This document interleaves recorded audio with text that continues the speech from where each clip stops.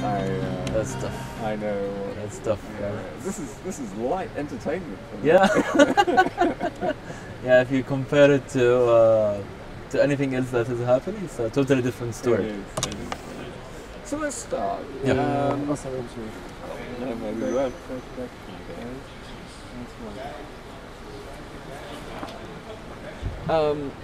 Are we rolling now, or? Yeah, I'm rolling. You're rolling.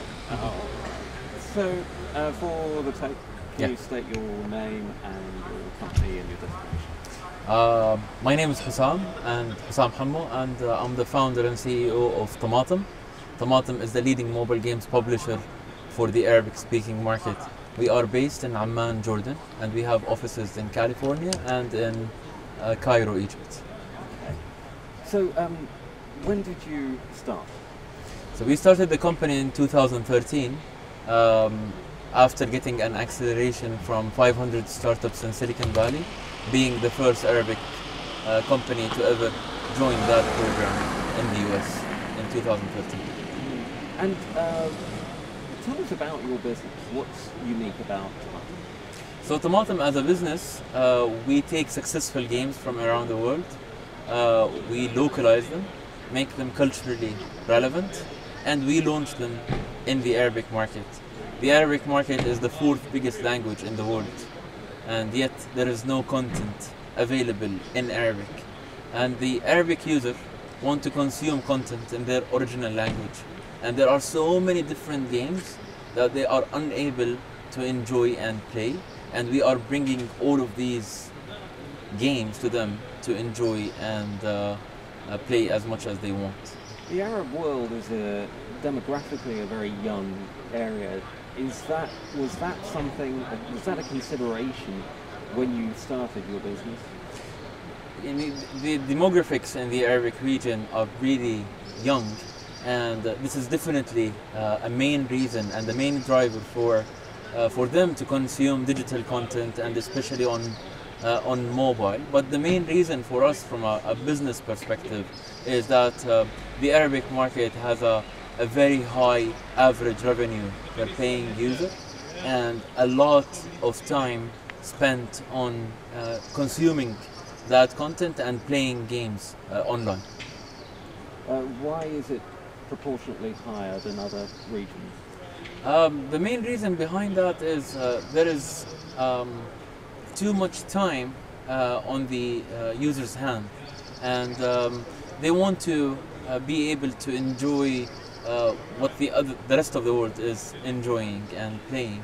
The income is high, and for mobile phones, for example, they have the highest end mobile phones available in the market today, for example in Saudi Arabia, and they are consuming content by nature.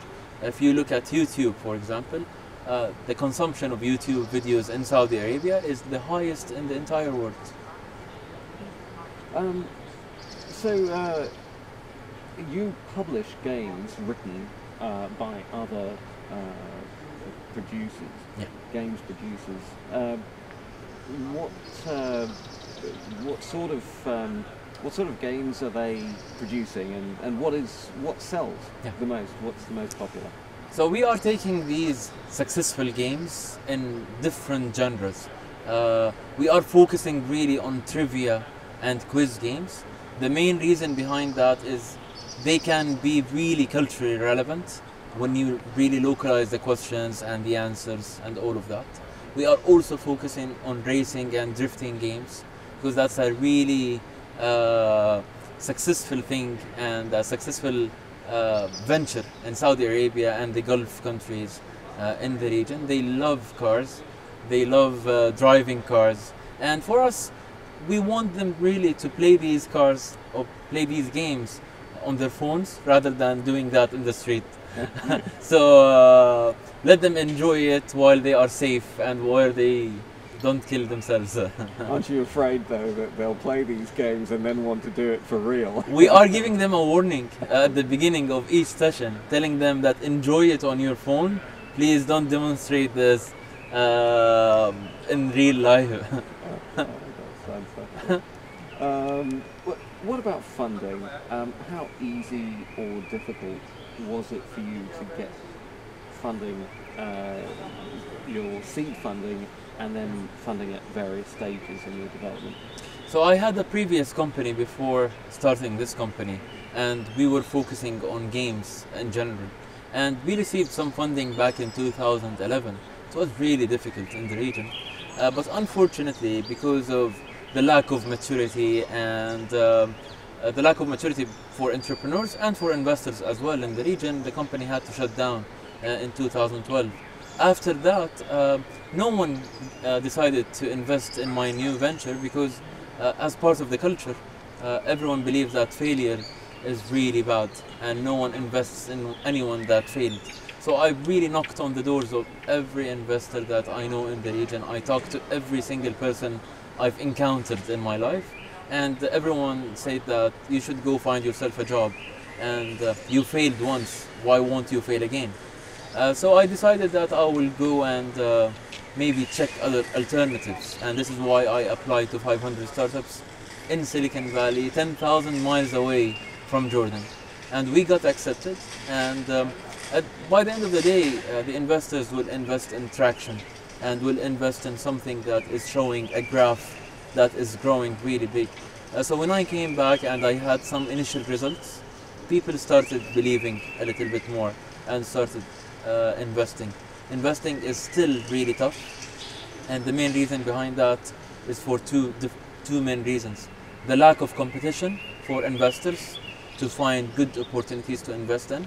So when they decide to invest in your company, they can take a long time and a long process because they know that there is no one else will come and steal that opportunity from them.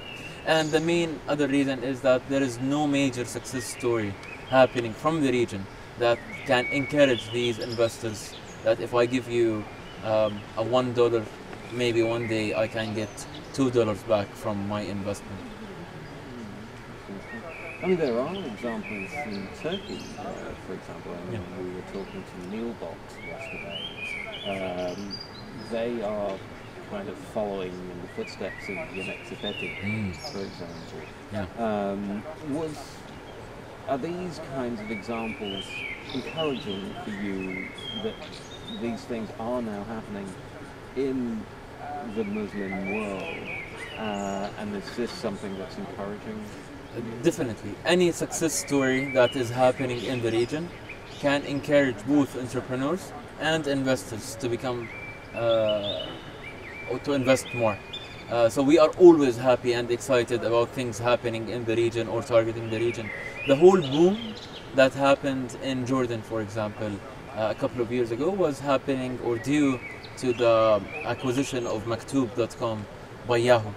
And that drove so many different entrepreneurs to follow and chase that dream, and maybe one day we can become like them.